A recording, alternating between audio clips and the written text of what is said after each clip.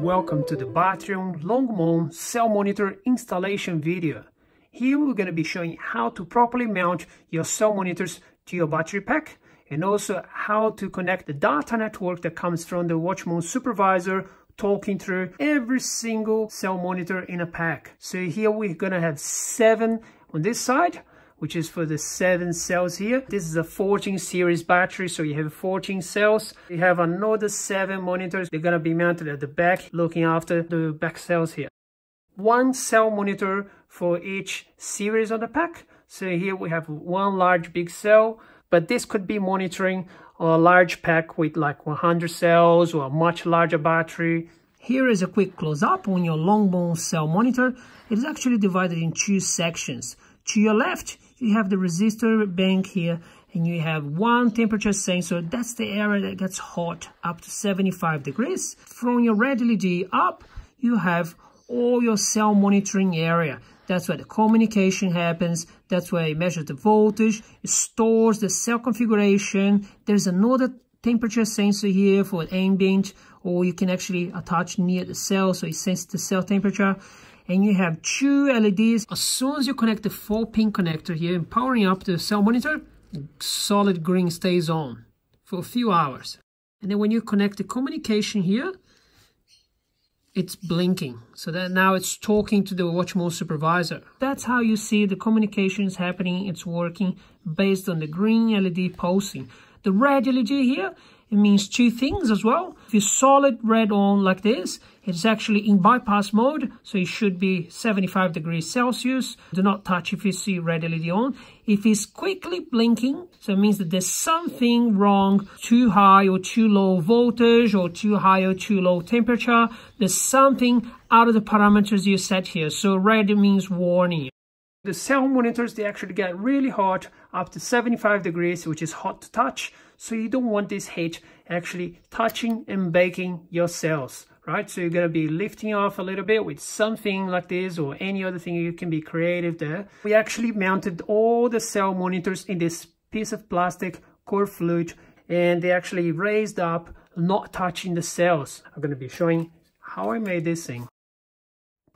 Do not use hot glue gun to attach your cell monitors to anything. 75 degrees, it's a lot of heat. Hot glue will definitely fatigue at this temperature. Installation is actually very simple. If you don't want to zip tie your cell monitors, you can actually use a double-side tape.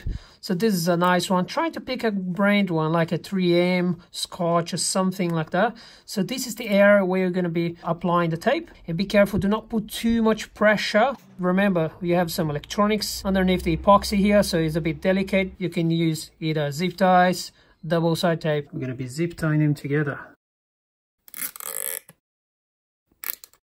Don't go too hard, just enough just to lock it in place.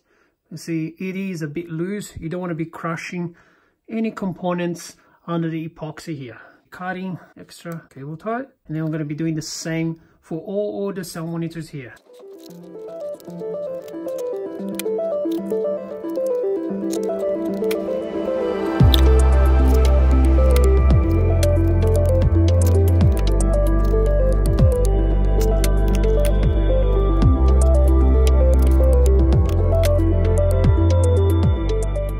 Right, so here we have a close-up of the cell monitor cables. So it's a 4-pin in one side, and then on the opposite side is actually a communication cable, 2-pin connection, a red and a black ring connectors. We're actually going to be wiring up all the red and black to every single cell. So you first start with this, and then later you're going to come and connect all the little connectors here. In this case, we have 14 cell monitors for 14 cells. We're going to need 15 cables. So your kit actually comes with the extra cable, so you can complete all your setup here in a daisy chain network. So you see the top, this is the negative side of this particular cell, and the positive is in the bottom here. So a negative on top, positive in the bottom, and then next cell is actually the opposite. The negative side of the cell is actually facing down, positive is facing up. The cells are connected in series. Again, negative on top on the next one, positive in the bottom. So that's how I'm going to be wiring up one by one. Then we're going to come and start doing the connection, the pins, and starting with the daisy chain network.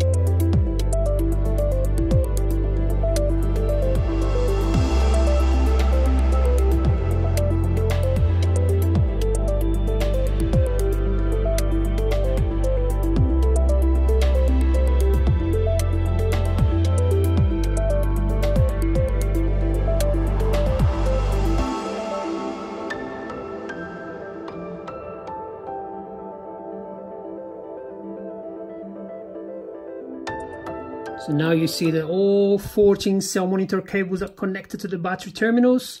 Now it's time to mount the cell monitors to the cells.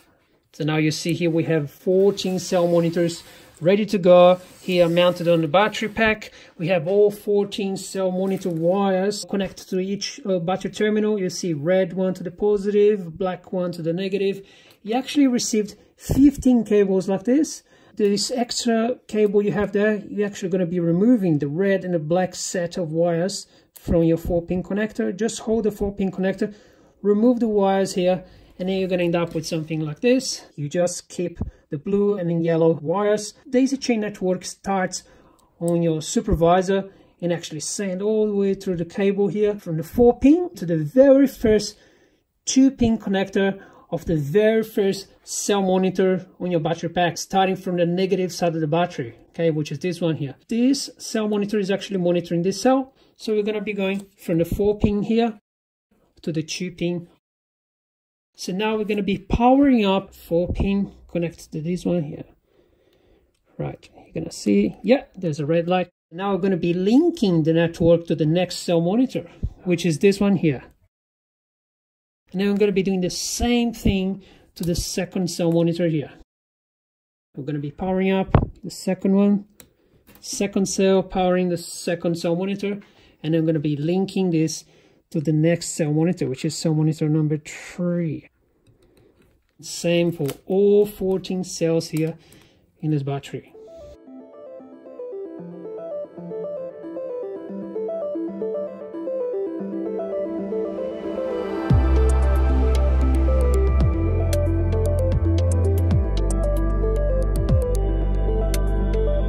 Now we're bringing the network communication to the very first 2-pin on this side of the pack.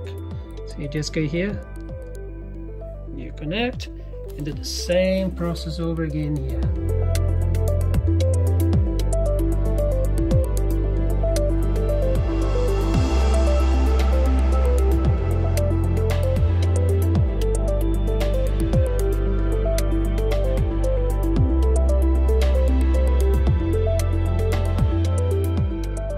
So you see your daisy chain network starts from the 4-pin and works all the way around the pack and comes back here to this 2-pin that goes connected here and feeds back to your LongMon supervisor. Green light should come up as soon as the connector is connected here. Okay, so 3, 2, 1. Yes, so that means that your daisy chain network is uninterrupted and passes through all cell monitors here. Removing the little connectors require a bit of attention. Very small wires, small crimp, small connectors, so don't just go and pull by the wire. It's quite fragile, not going to survive if you do too many times like this. So ideally you're going to use, I don't have much nail, but I use my nail to support the connector here. And I use my thumb to support the connector here. So, and I'm still holding by the wires, but I'm actually using my nail to pull apart, okay? See? It comes out easily like that, and I kind of pull in this direction, so it feels a bit easier. Not too much, just a little bit. And the same goes for the 2-pin connector here.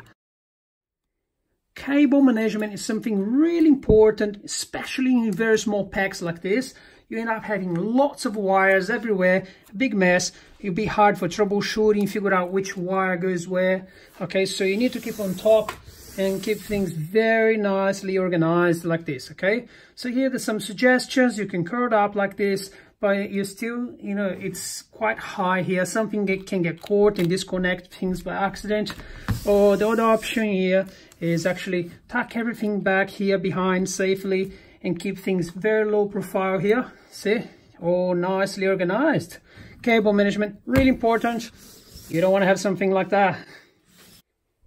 Here's a quick troubleshooting video using the green LEDs in each cell monitor and also the green LED here on the LongMon supervisor, right? So this actually tells if there's any problem with the whole network, and here you're actually going to see where the interruption is. So if I remove this 2-pin from this particular cell monitor, you're going to find that everything stops from here onwards, okay?